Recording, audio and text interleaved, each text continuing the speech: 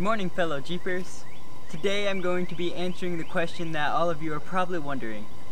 How do you make vlogs consistently almost every week? Oh no. How do you make good vlogs that people will want to watch and will enjoy? I don't even know how to word it. How do you make vlogs that people... How do you make enjoyable If you just follow these quick and easy steps, it will guarantee you almost instant success on YouTube. And this is going to be completely sarcastic, so if you actually think any of these steps are going to help you, just click one of the links below, a different video from this, because this isn't going to help you at all. So, if you want to make good content for your followers, make sure whatever you do, don't keep them posted. In fact, keep them guessing. Don't just update everything that happens in your life. Upload about once every 1 to 2 months. Sometimes upload 5 episodes a week, and then sometimes wait 5 months before you upload 1 episode.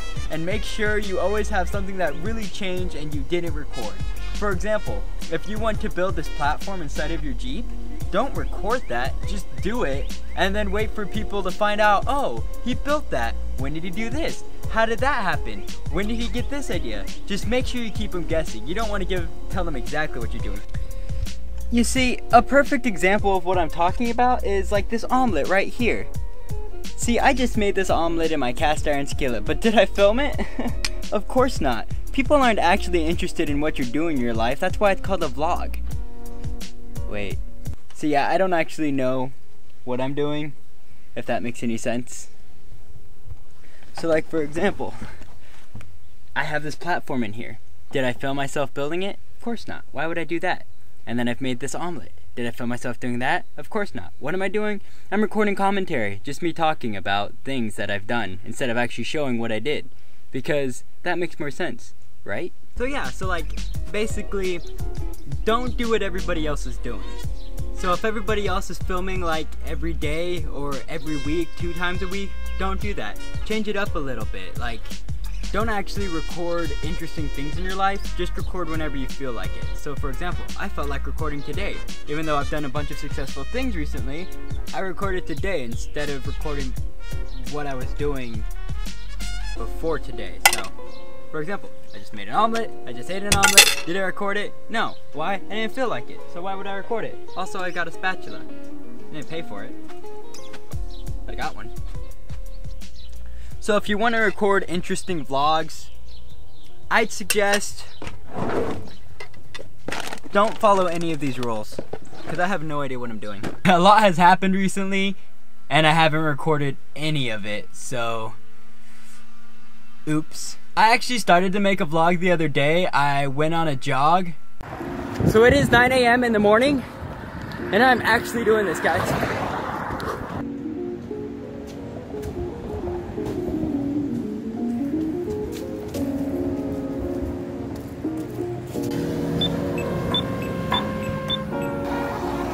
There's no, like, how am I supposed to know when to go?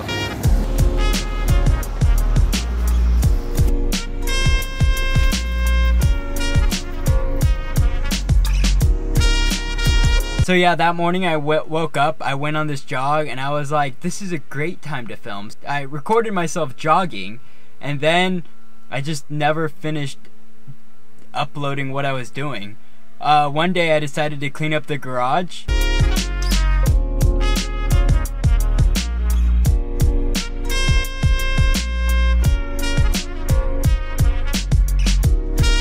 So I made a time lapse of me cleaning up the garage, and then I also still didn't record doing anything else. So like, I've started to record a lot of stuff, and then I didn't. And then I just got really busy with school and stuff, and I kind of lost the enthusiasm to start making videos, because I'm like, I need to focus on school. I was doing school, and then I was like, every day I was like, okay, at the end of this day I need to take like 20 minutes to just make a video, and then I never did. I just did not do that. So with some of the free time at the end of the day, every once in a while, I take a couple hours right before it went dark, which was a terrible idea, to just take the last few hours of the day to try to do something, but I actually did. So this is what I've been doing. If it hasn't been obvious yet, this is what I've been doing, and so I need to record that, and I need to get this smudge off. Okay.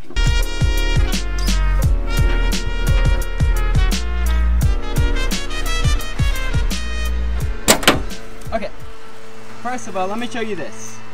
This is not exactly an original idea. I saw this other guy who's basically doing what I'm trying to do. And so basically what this is, I kind of copied the idea off of a couple people. I really liked what he did, and he had a Jeep TJ, and what he did was he basically just took a board, he cut it basically like this. I am not a very good wood cutting person. I basically speed cut this. I didn't do anything special. I sanded the edges on a piece of plywood, and I made this board. It can support enough weight to use what I'm using it for, but I would not suggest sitting on it. It's not that sturdy. But I really liked his idea of using a magnet to just hold up the board, and this is a 35-pound magnet, so it's secure enough. It doesn't rattle or anything. It just sits up there. I want to use a cable, but this is just literally shoelaces, and then boom, connects right there. And then, so this is my propane stove, just some stuff I've been putting together, and this isn't a foolproof thing, this is just kind of something I threw together. And then here, I put a platform in my bed. This is just really badly cut plywood.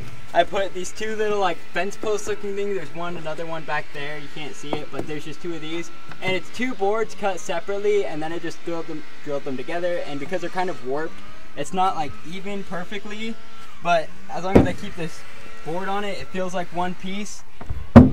It hardly rattles. It doesn't rattle like when I hit a bump. Sometimes you can kind of hear a bump in the back, but that kind of applies to pretty much anything I use. So other than that, it's actually pretty secure. I have my jacket back here. And then I put this big thick blanket in the back as a pad, and I slept in here last night, so that pad worked horrible.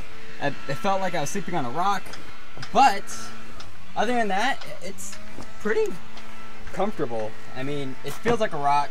Slept on it like a rock. But my plan is to get like foam padding, and then just like put the foam padding just all around here. That way it's a lot paddier, a lot better pad. I put an air mattress in the back, which didn't exactly work, obviously. So then that's basically what I've been up to. And so I've been doing all this for the last few days, and I didn't really record it. Oops. I really should have recorded it, but I didn't. Also, my hair looks amazing today. My mom's gonna kill me for uploading this video where my hair looks like this. Because I slept in the Jeep last night, I woke up in the morning and I've tried to kind of not leave the Jeep since.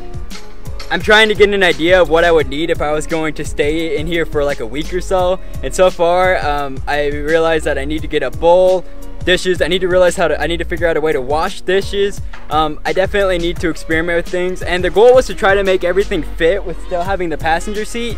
But I'm not exactly sure how that's gonna work. We're gonna have to see. I either have to get more creative with how I fit things in, or I need to take the passenger seat out. But we'll see. But so far, yeah, that's what I've been up to. Kind of interesting. I am actually using the 7D. Oh. My Canon 7D, the DSLR that I said I was gonna start using. So I'm actually using it right now and realizing how heavy it is. I don't know if this is the best idea. What are you doing? Did you really? The original lampshade was green. Yes. And Kai, say hi. And smooth. This Kai, say hi. Weird. Kai, say hi. It's very, very tall on that desk, and it gets